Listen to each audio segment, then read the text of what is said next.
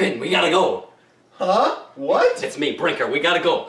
Right now. I don't understand. I don't understand. You don't Why? have to know. You don't have to know. Come on, come on, come on, come on. All right, I guess I'll go. Come on, come on, come on.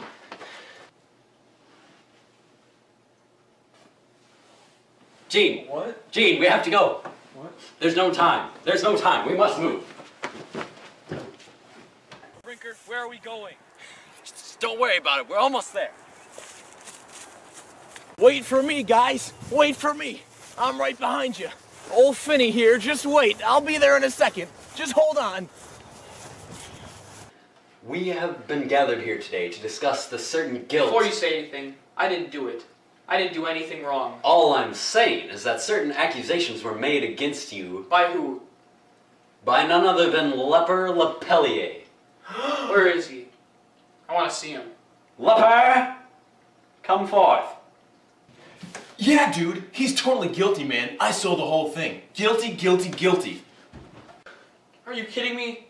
Don't believe him. He's crazy. I ain't gonna say it no mo. I'm innocent. You're guilty. I don't know who to believe. I can't take this.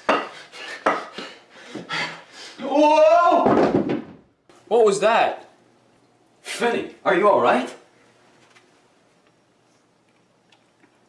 Quick, someone get Dr. Stanpole.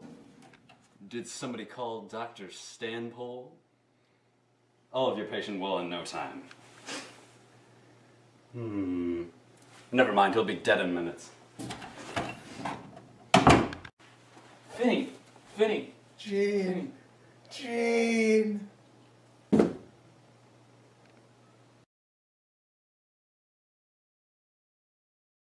Finny's funeral was held a week later at Devon. I didn't cry that day, or any day after, because it seemed as though I was attending my own funeral.